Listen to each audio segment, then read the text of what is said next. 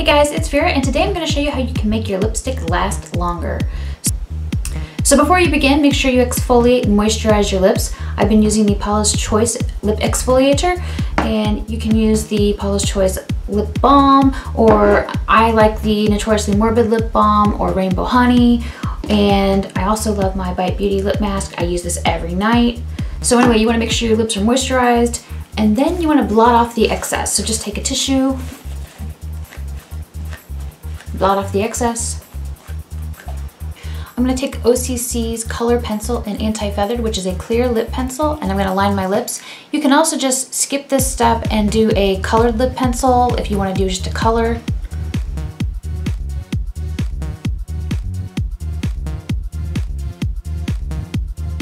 This helps to prevent bleeding. I'm going to apply the ColourPop Lip Pencil in Bunny as my next step. You can just skip this if you don't want to do this.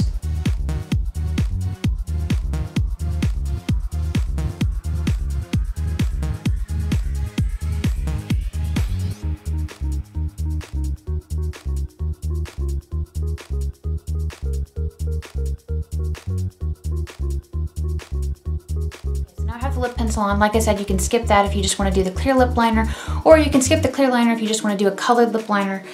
Next, I'm going to put on Too Faced Lip Insurance. This is also optional, but I find this very necessary because I feel like it makes things stick better.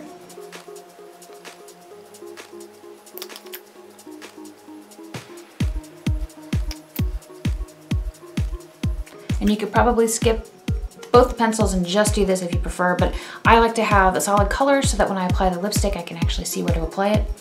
I'm just gonna wait a little bit for that to get a little tacky. For my lipstick, I'm going to apply ColourPop Lippie Stix in Bunny, which is the same green as the pencil I just applied. Applying the lipstick is mandatory, not optional.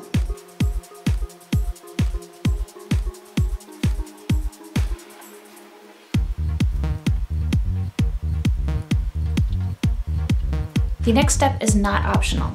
You're going to take a setting powder. I'm going to use NARS Light Reflecting Mousse Setting Powder, and you're going to tap this onto your lips.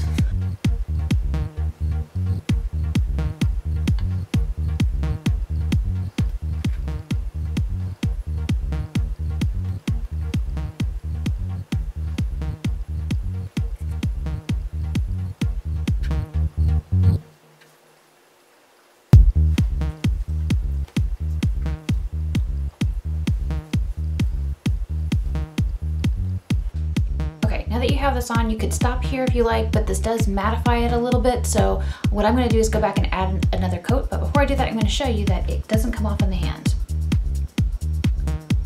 Nothing on the hand.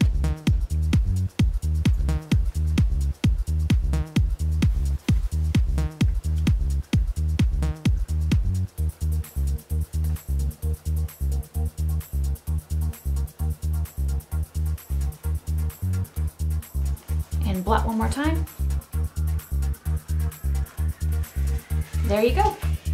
Now your lipstick will last for hours and hours.